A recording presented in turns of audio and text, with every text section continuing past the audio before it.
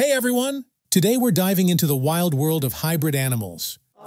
For example, mules. What? You didn't know mules are the offspring of a male donkey and female horse? Have you been living under a rock or something?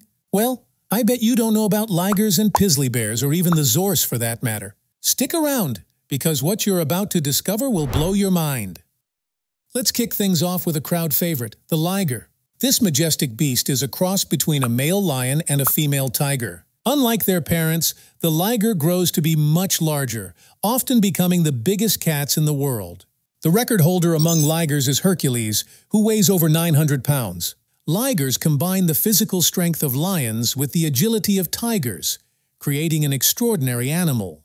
These hybrids exhibit fascinating behavior, often enjoying swimming like tigers, a trait not common in lions. However, ligers only exist in captivity because lions and tigers don't share the same habitats in the wild. If the roles are reversed, a male tiger and a female lion, you get a tigon.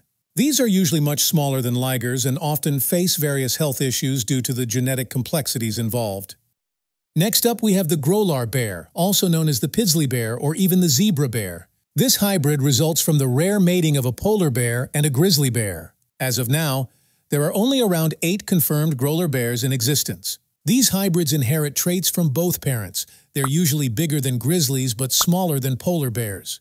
Growler bears are strong swimmers like polar bears but have the dietary flexibility of grizzlies, allowing them to adapt to various environments. But how do these hybrids come to be? Climate change plays a significant role. As polar ice melts, polar bears are forced to move south in search of food, while grizzlies expand their range northward.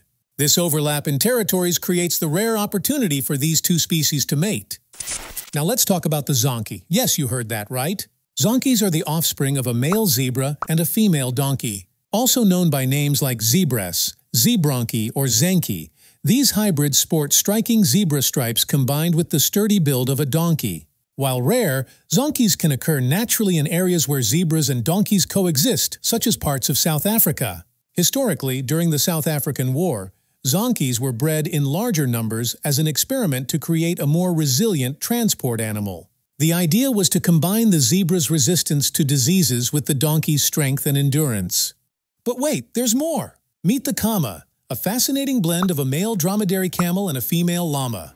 First bred in 1998, the goal was to create an animal with the size, strength, and temperament of a camel, but with the wool-producing capabilities of a llama. Kamas are usually born via artificial insemination due to the size difference and physical incompatibility of the parents. These hybrids are often used in agricultural settings, where their unique traits can be of practical benefit.